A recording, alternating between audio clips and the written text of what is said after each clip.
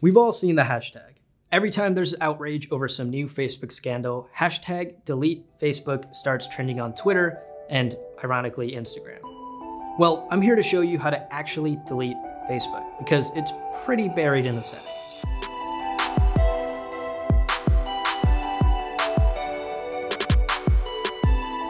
First things first, download your Facebook data and back it up.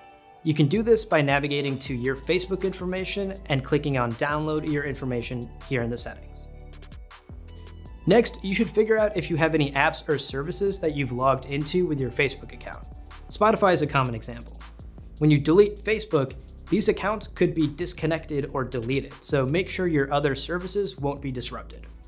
Head to your Facebook information again in the settings and click on deactivation and deletion. Facebook will confirm with you a few times that you actually want to go through with this, but then you'll be done. Except here's the catch. Your account isn't actually gone once you do this. It's sort of in limbo for 30 days, and if you log into Facebook or any other service like Spotify through your Facebook account, your account will automatically be reactivated.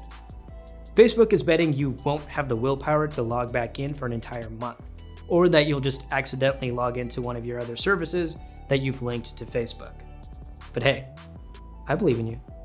Also, Facebook says it can take up to 90 days for all of your data to be removed from its servers. Like a clingy ex, Facebook just doesn't want to let you go.